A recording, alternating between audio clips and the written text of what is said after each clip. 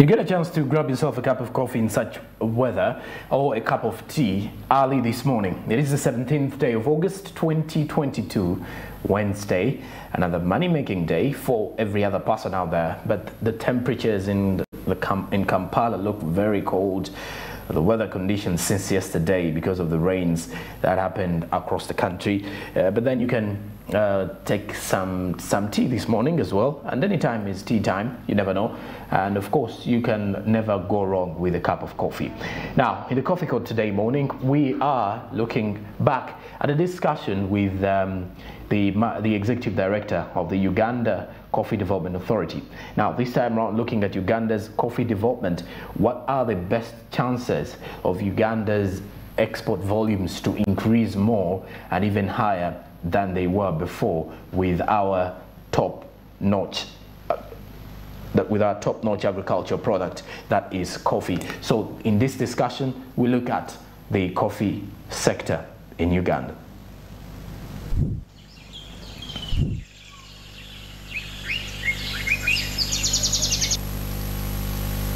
Thank you for watching Smart 24 TV as we continue to drive your business.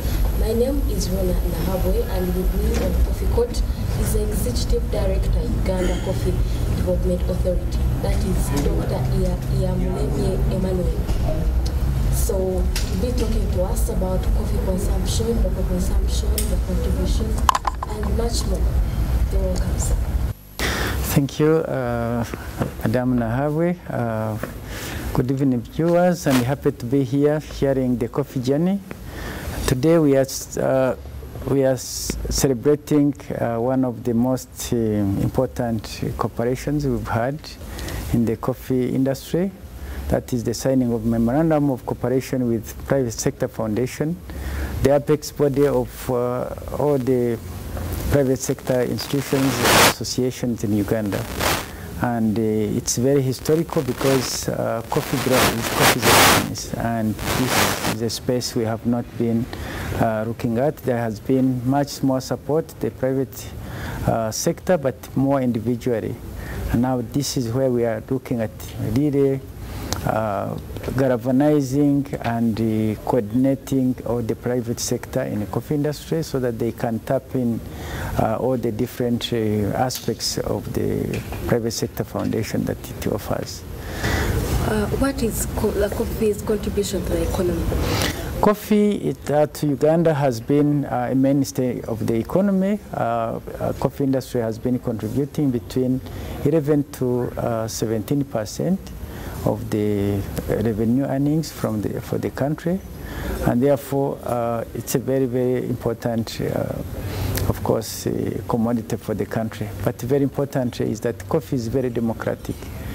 Coffee touches the households, touches the border transporter, the women who are sorting coffee, those who are picking coffee, those who are processing coffee, those who are roasting coffee, those who are exporting coffee. So coffee is around the value chain. It is dropping money, and therefore coffee is a cash cow, a cash. And to tell you what, coffee is the only commodity that you actually, when you're engaged in, you either have a check or it is cash. And therefore we are looking at how we can drop this money along the value chain for the private sector. And so we should be not looking at exports, which I'm happy to inform the public that for the last financial year that closed in June, coffee exports went up to 6.3 million bags, the highest ever in the history of Uganda, and brought in the highest revenue ever, $862 million US, up from 5.1 million bags of coffee last financial year, 2020-2021, that brought in 559 million US. So to the economy, of course, coffee was one of the one of the best earners of revenue.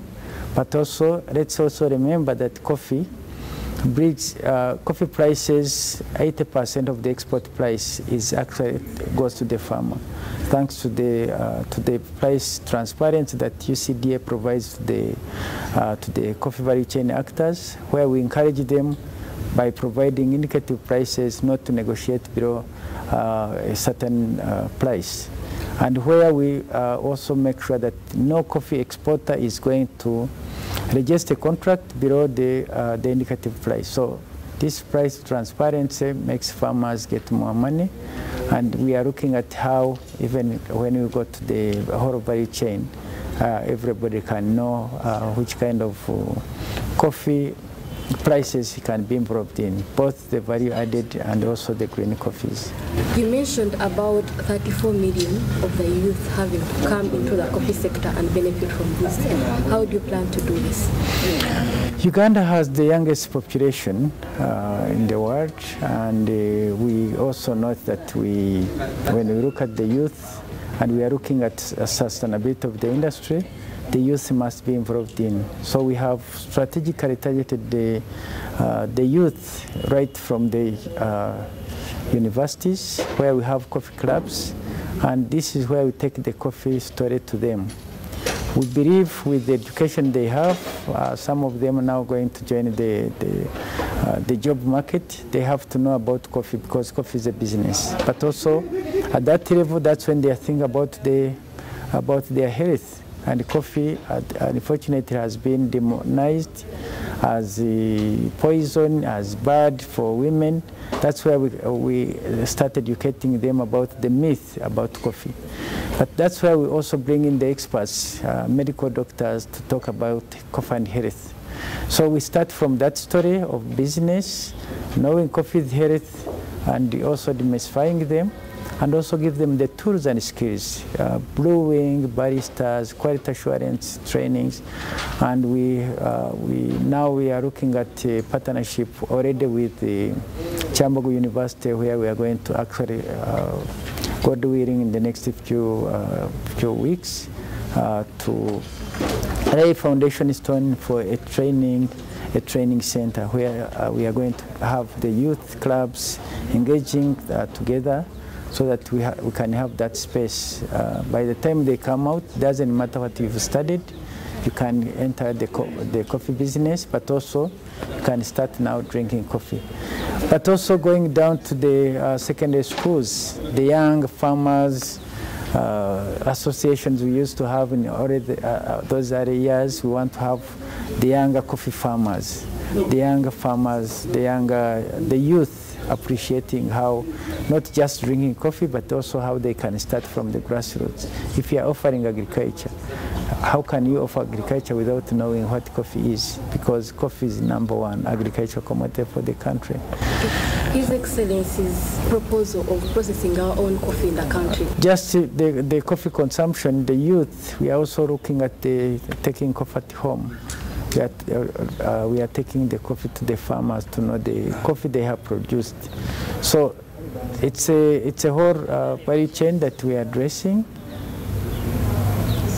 not only to the youth, but also to the parents, taking coffee to the government institution, to the workplaces, so that coffee can be talked about, can be drunk most, and we consume the coffee and bring jobs and incomes and revenues in the country. His Excellency's proposal of processing our own coffee in the country, how achievable is that? So that by the time the Nescafes in cafe and the others that are processed from outside, then they are brought in the country and charged expensively, how can we process our own coffee? How achievable is that? His Excellency has actually, it's not the first time that has been advising the coffee sector to invest in value addition. In his words, he says we are exporting our dollars, creating jobs in foreign lands when we need jobs for the youth here. So it hasn't just started now. But what has come in the media in recent times was when he was talking about the agreement of to establish a soluble coffee facility in Uganda. But to the public, this is almost the 9th attempt. And of course, we in the government, we feel we have not done a lot to that effect. But what we are now working on is the feasibility study with the Uganda Development Corporation to actually bring it on board. We recently launched the feasibility study. The deadline is 30th. We want to call the public to actually interest them. They can, if those who missed the advert in the media, we can still download this document on www.ugandacoffee.go.ug. That is our website. You go to the tenders, you'll find the feasibility study among the tender documents. We are looking at companies which have ever done soluble coffee, because we don't want to give it an experiment. We don't want to fail to deliver this, and we are very committed. We believe. Do you have some companies cited? We believe that some of the companies here can partner with the other companies which have ever done soluble coffee, so that we can have the brand, not only the coffee, instant coffee, but also the branding, the marketing along the value chain, so that those logistics, we can interrogate them during the study.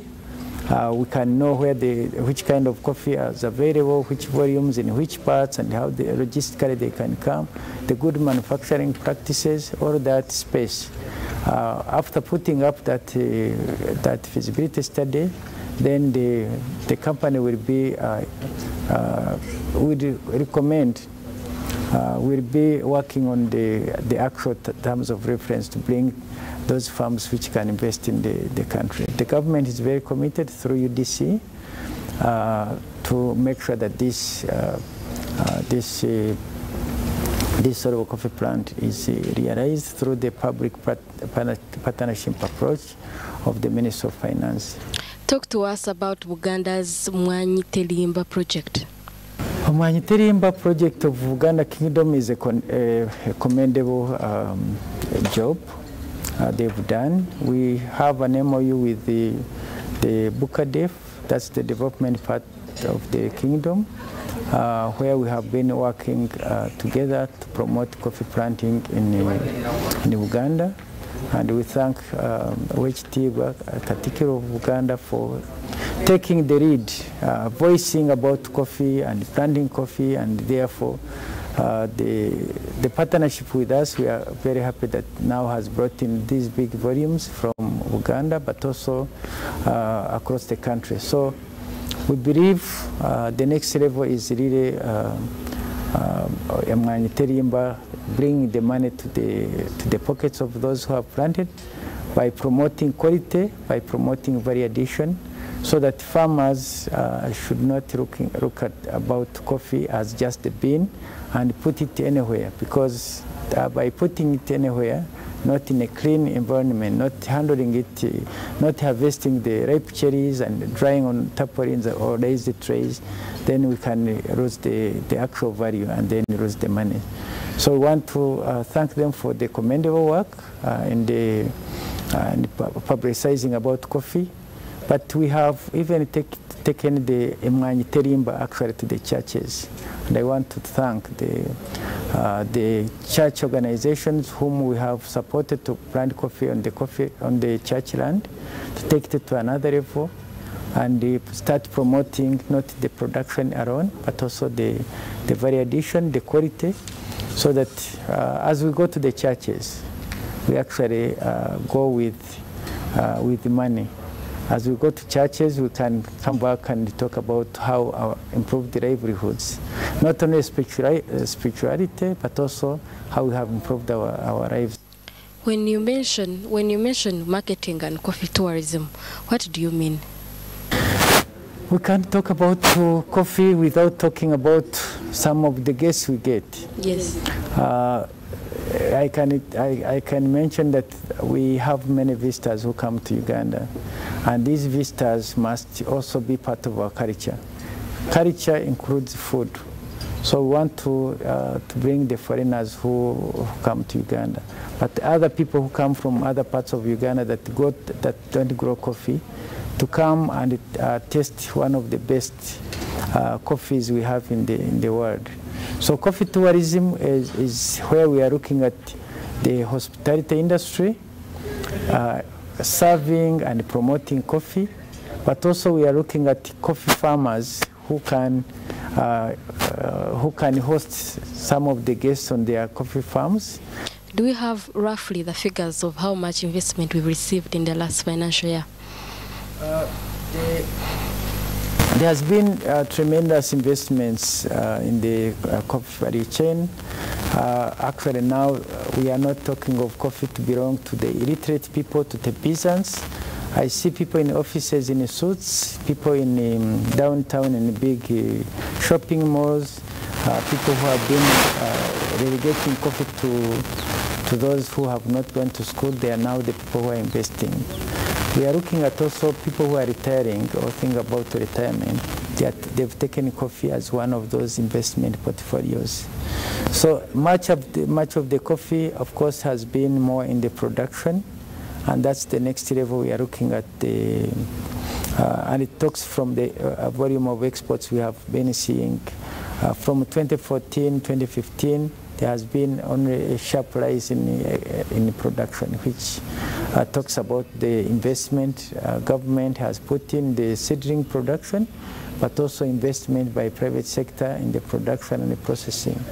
Right now, we have seen the coffee roasting industry growing up to 47 roasting and incubators, but also coffee exporters rising up to around 98 of them registered as by this financial year. So there is a lot of investment in the coffee sector, production, processing, export, but we want to have much more, including you, to join us and be part of that value chain, because that value chain, that's where there is money. I believe I would soon. Okay, so talk to us about what UCDA is doing to increase the local consumption. Well, we have a domestic coffee consumption strategy which talks about the whole value chain. But what I can mention is that ultimately we want to see coffee as an important beverage at household level. We want to see coffee to be the most popular beverage, because in the world, coffee is the second most popular beverage after water. But how many cups of water can you take in a day? Roughly 2. Yeah. 2, those are 2 liters. 2 liters. We're supposed to take a liter or 4 liters. Now, coffee, 4 cups a day makes you happy, makes you healthier, makes you grow younger. Wow. So, and coffee includes water. So why would you not take coffee, which includes water, instead of taking just water? Right. So coffee is a beverage to drink, and I want to invite you to pass via the nearest cafe and have a taste. I'll be glad. Sorry? I'll be glad. You'll be glad. Yeah. But also pass by UCDA. I will be happy to give you the first, the finest coffee, so that you, for free, so that you go and taste the best of the coffees. Okay. I'll be glad to do that. We have come to an end of our show. It's been such an honor. Thank you for allowing to speak to us, Dr. Emmanuel. My name is Rona Nahabwe. Till next time.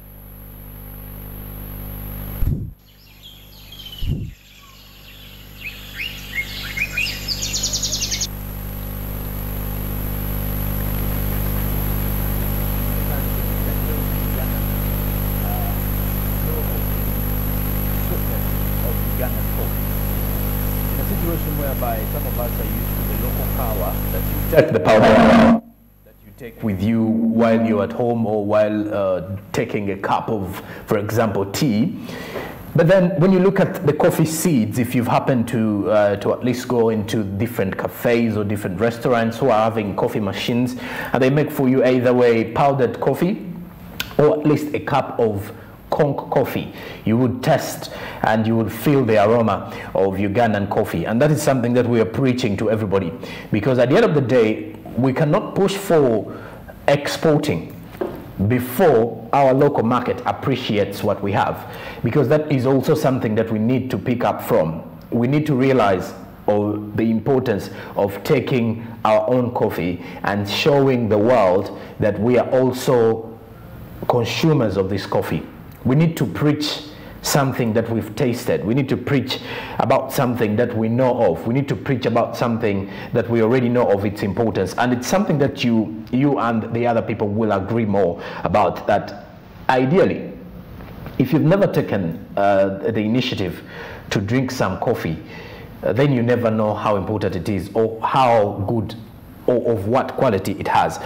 Just recently in our discussions here, when we had a Japanese representative who was saying, in Japan, we do have market for coffee. The African countries have market for coffee. But however, it is very rare to find coffee from Uganda. But then surprisingly, he did reveal that in Japan you'll find coffee from Ethiopia, because those people believe Ethiopia has better coffee. But then he says, unless someone is in Uganda and they've tested Ugandan coffee, is when they will know of what quality this coffee is. Because even if we keep on telling people that our coffee has huge quality and we want to export it, but then even on the market, it is rare to find. And when you are to look at that, we've got some small and medium-sized enterprises who are actually now dealing in coffee, others actually dealing with in value addition of this same coffee, to ensure that Ugandans can test and at least feel the quality of our coffee before we can speak good about it, or before we can blame the government on one or two things about agriculture or anything. But if we are not part of this agricultural value chain, the value chain is actually wide. It can either be you as the farmer, you as the transporter, or you as the final consumer. Then be that final consumer, because I personally will tell you I've at least done some coffee, and I know how to make some good coffee, by the way. So it is something that you would think of, that coffee is always a good idea, and you can never go wrong with a cup of coffee on any day. You can either take a cappuccino, you can either take African tea, but either way you can either take a cappuccino, espresso, or double espresso, that is still with coffee. And that way we can get to understand that our coffee is good, and we should be part of those daily consumers of it before we can actually seek to look at the international market. Coffee should be having market in Uganda. So this discussion was entirely looking at coffee development and how we can revive these huge volumes of exports out of the country. This is Smart Men's Business. Stick around with me. After the break, we head into our topic of discussion, and this time on, women in business. Good morning.